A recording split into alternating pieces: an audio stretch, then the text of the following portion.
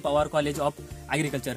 आज या ठिकाणी कृषी दिनानिमित्त एक प्रकल्प राबवण्यात आला। आमचे हे मेंबर्स या सगळ्यांनी आम्हाला चांगल्या प्रकारे हेल्प केली आणि या ठिकाणी जे राबवण्यात आलेली वेगवेगळी पद्धत हे तुम्ही आपण यांच्या क्लस्टर बीन आणि ओकरा याची लागवड केली आहे।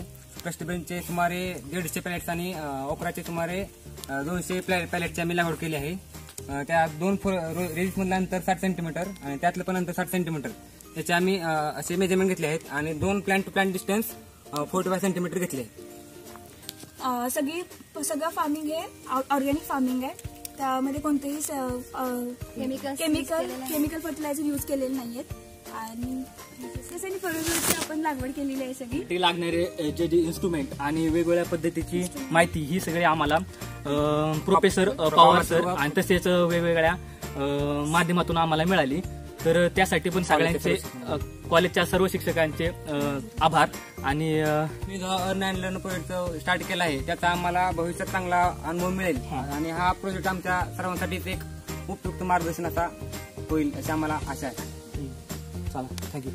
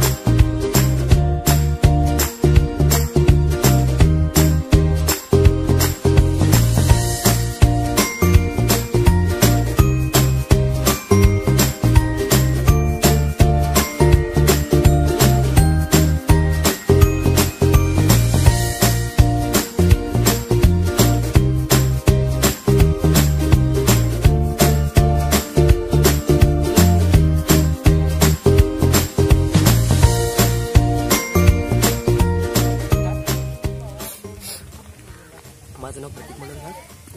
मी शरदचंद्रजी प्रवास कृषी महाविद्यालय खरवते देवली या महाविद्यालयात सेकंड इयरमध्ये शिकणारा मुलगा आहे। आपण इथे बघतो की या कॉलेजमध्ये अर्न लर्न प्रोजेक्ट राबवण्यात आला होता।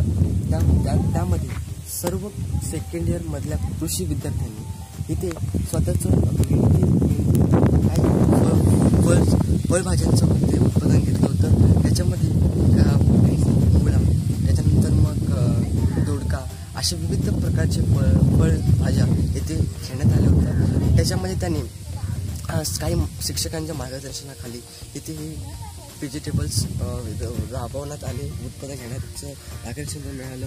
त्याच्यामध्ये आपण जर बघितलं आता तर तुषार सोनवणे यांचा ग्रुपने इंटरक्रॉपिंगच्या मदतीने मुळा आणि भेंडीचं उत्पादन घेतलं होतं। त्याच्यामध्ये आपण बघितलं तर मुळा हा अतिशय चांगल्या पद्धतीने इथं आता आलेला आहे आणि आपण जर बघितलं तर ओकरा हा आता काही एका महिन्यात त्याला फळधारणा होईल आणि जर आपण बघितलं तर मुळा हा फळभाज्यांमध्ये तो मुळा अतिशय चांगल्या पद्धतीने रुजून आला आहे। त्याच्यामध्ये त्यांनी जीवामृत आणि वर्मी कंपोस्ट टाकलं होतं।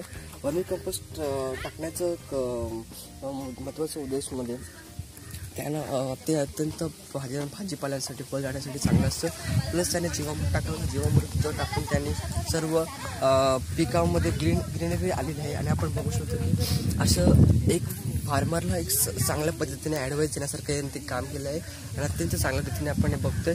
आपण जर बघितलं तर मुळं आपण जर आपल्याला पाहायचं असेल चांगल्या पद्धतीचा तर आपण इकडे येऊ शकता. आणि जर हे बघा इथे अत्यंत चांगल्या पद्धतीने मुळे आले आहेत आणि सर्व सरांच्या मार्गदर्शनाखाली कॉलेजचे मुख्याध्यापक पाटील सरांच्या मार्गदर्शनाखाली व मुलांच्या मेहनतीचं फळ एक आपल्याला दिसून येतं आणि काम आपल्याला दिसून येतं आहे. आणि परत असं फार्मरला ॲडवाईस करण्यासारखं काम हे आता आपण करतो. आणि आजचं तरुण पिढीमधला शेतकरी आपले एक उत्तम उदाहरण इथं आपल्याला दिसून येते. सध्या आपण इनऑर्गॅनिक खताचा वापर करून आपण शेती करतो, पण याच्यामध्ये कुठल्याही इनऑर्गॅनिक खताचा आपण वापर केला नाही. सध्या ऑर्गॅनिक खताचा वापर करून हे फळ उत्पादन फळभाज्यांचं उत्पादन घेतलं आहे. त्याच्यामध्ये आपण जर बघितलं तर त्या विद्यार्थ्यांनी वर्मी कंपोस्ट असू दे, जीवामृत असू दे, FYM असू दे, असेच मटका खत असू दे, असे त्याचा खताचा वापर करून हे आपलं पीक इथे साकार केलेलं आहे. आणि आपण ते पाहतोय की ह्या फील्डमध्ये अत्यंत चांगल्या रीतीने हे